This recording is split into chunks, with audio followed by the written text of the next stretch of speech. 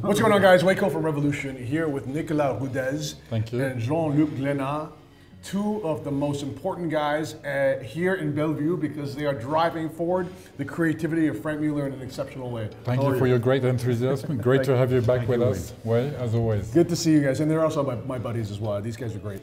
So talk to me about the new watches we're looking at here. Maybe we can start with the Grand Central Tourbillon skeletonized, because the skeletonization is spectacular because it's done on an axis. It's actually rounded. Correct, yes. This is a brand new skeleton version of the Grand Central Tourbillon. Making the Grand Central Tourbillon inside a Curvex watch is extremely complicated and difficult.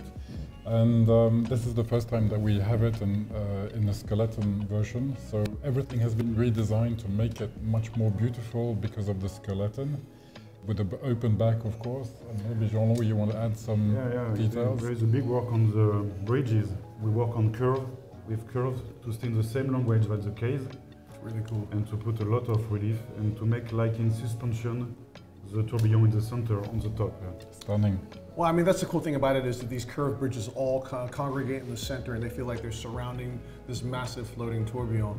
And that's the really cool thing about it. I think the best way to look at this watch is when you hold it up to the light and you see all the negative space around there, and it gives you this incredibly dynamic contrast between the architecture of the movement and the space that fills the void in between. It was really cool. And with a very strong detail to decoration inside. So how has the Grand Central Tourbillon done for you guys? It's done very well. Last year with the dial finish was a great success already, and when people are discovering this skeleton watch this week, it's been very popular. Of course, it's available in white gold, pink gold, and lots of very fascinating colors. No, but the watch is doing cool, very well. It's great. You look at the center of the watch and you see the oscillating the balance wheel, complemented by this, well, it's the second hand, but it's actually part of the cage of the tourbillon that's making this rotation. And then framed on the exterior, you've got the hour and minute hand. It's just so cool to look at. Thank you. And talk to me about your partnership with Franck Muller Asia Pacific. Those guys are great, aren't they? They're doing a fantastic job with us. They've been opening a lot of great new concept stores, as you know, in Kuala Lumpur, in Singapore, in Vietnam, Bangkok, and in Australia coming soon. Fantastic, man. Okay, so let's talk about now maybe this watch, which is a double retrograde. Tell us about that.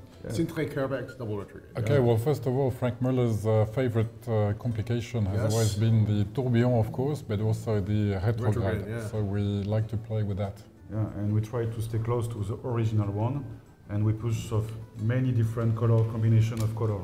Well, it's really cool because it's effectively you have like a day-night indicator, right? Because you've got two segments of the dial, the upper quadrant for day hours, so it's double lower quadrant for night hours, and then it's only the hand either jumps on the top or on the bottom to tell you that period of time. Exactly. And then it's complemented by central seconds, central minutes, and everything emerging from the center gives you the opportunity to have this very nice sunray guilloche pattern that comes out that complements even the curvature of the beautiful case. The very classic Curvex case, original at Franck Muller. And let's talk a little bit about this watch right here. This is the retrograde day-night indicator. So you've got a single retrograde display complemented by a day-night. Talk to me about this.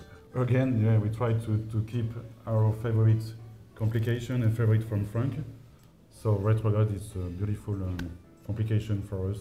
And we try also to stay close to the original with new colors. I gotta say, I like the colors a lot. Nice for summer also, it's really fresh feeling, right? Absolutely. For me, perfect because I have a turquoise Speedo. I can wear this, you know, with my sunglasses. I don't actually have a turquoise Speedo.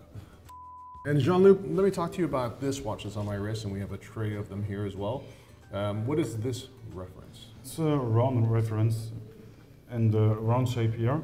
And the size is very important. We try to find the right size for the ladies, and the diameter is 31.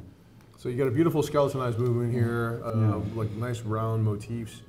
And of course, a beautiful bezel with baguette, different colors. Which one's your favorite? I think the white. The white. You're a traditionalist.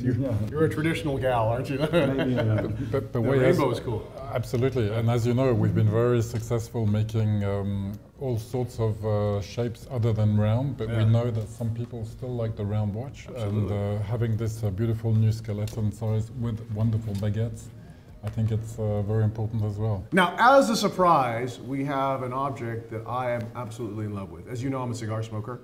Not too often, just a small, responsible amount of cigars.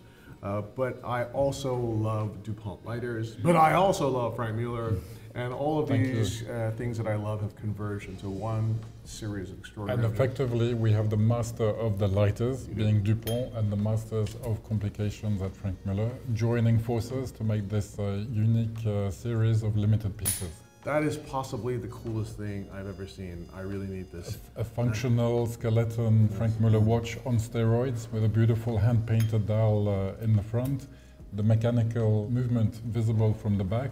Yeah. And Jean-Loup can tell you about the specific also complication. We have some hands, minutes, and hour on hang on, so this is the face. movement of the back. Yes. And the hands are in the front. Yes. So how'd you get the pinion of the... Yeah, the challenge was to pass through the gas tank. And so you have to make a hole in the gas tank. Exactly. Wow, and also anticipate the dilatation of the gas tank. Yeah, it was our challenge. Technically, it's a big challenge. And also the construction is close to a watch because we have two bezels to open the lighter. I love it. And of course, we have the famous king of ST Dupont and the special flame for cigar. Jean-Loup, question for you. So we've got started with a time-only version on it, right? With the mechanical movement in the back. Would we be able to add complications as we progress? Can we do crazy hours, for example? Well, for sure, you know, right? we have this. That will be our next step. Dude, that would be sick. Yeah, maybe more.